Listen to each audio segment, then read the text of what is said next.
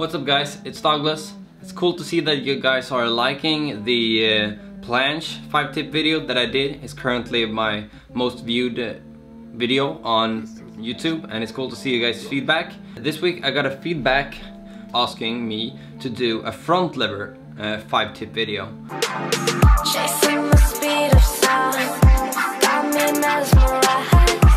So if some of you guys are coming from that planche 5-tip video, you're gonna notice that some of the tips in this one is actually quite similar. Why is that?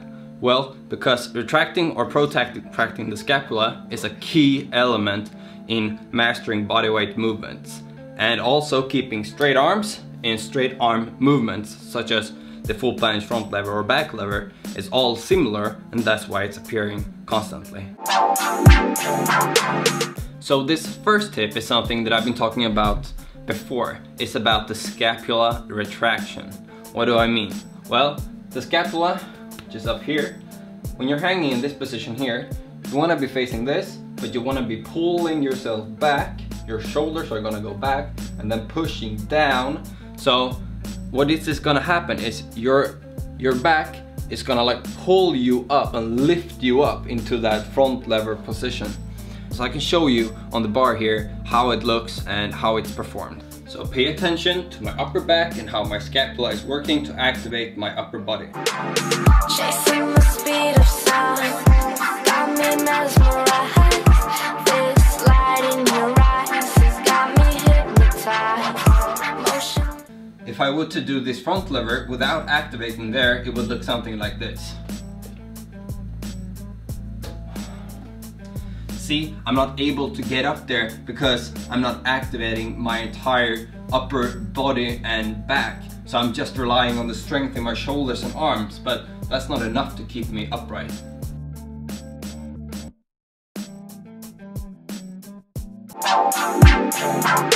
The second tip is actually something that I think most people are forgetting about, and it's actually one of the most underrated things you can do. So when you're in this hanging position and you're going up from this position here, pulling yourself up into the front lever, what most people forget about is actually squeezing the butt. Or here, hanging, I pull myself up, but I just don't pull myself up like this and keep like super straight. What I do is I squeeze the butt, pushing my hip forward. And now activating the butt. And as I'm doing that, I'm pulling my legs out because I get more strength in doing that when I'm activating my lower body and the core, which connects my entire body.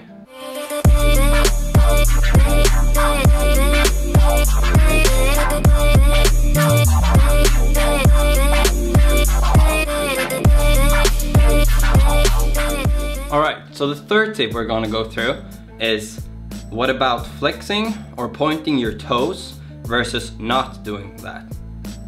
You don't want to keep being weak in this link here, you want to keep strong, okay? So the first time I'm going to demonstrate this by not flexing or pointing my toes, just letting them hang like my hands, okay?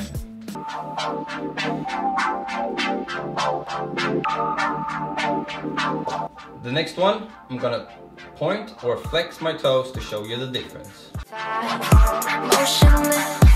Lost in your direction, crowded room with you in my perspective. So the fourth tip is, should I do statics or should I do reps? Which one is the best and why?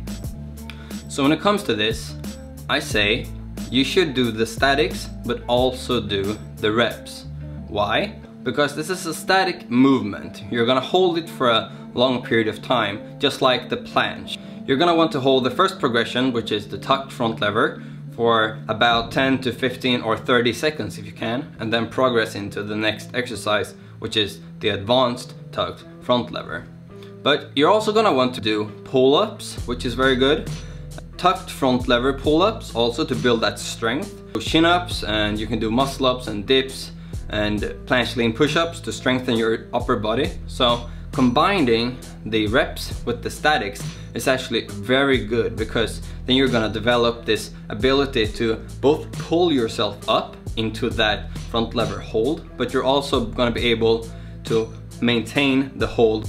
This might seem obvious to some people, but if you do this correctly and you progress all the time and you keep progressing over time, you're gonna be able to hold both a normal front lever, but you're also gonna be able to progress into holding and doing front lever pull-ups, which is like the next level when it comes to pull-ups and weighted pull-ups. So you're getting into that heavy back workout when you can do front lever pull-ups, which actually is a great movement to be doing.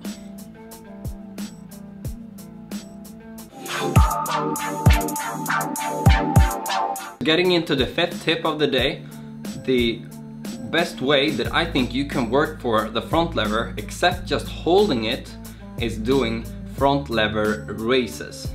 So the front lever raise is actually hanging normally from the bar, pulling yourself up with the first tip that I was doing, activating your scapula into that tucked front lever hold, holding it for like 5 seconds, and then dropping down slowly, repeating that for about 10 reps through 3 to 4 sets. That's a perfect way to work on the front lever, and as you progress you're going to be able to do tucked front lever, advanced tucked front lever, one leg front lever, straddle front lever, and finally the normal front lever.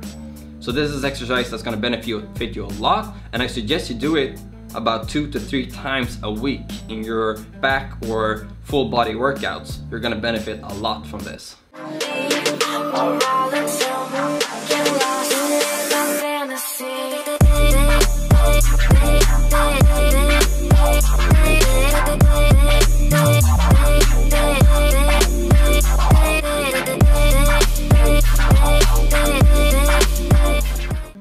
So if you guys try these exercises out, please comment below and tell me how you like them.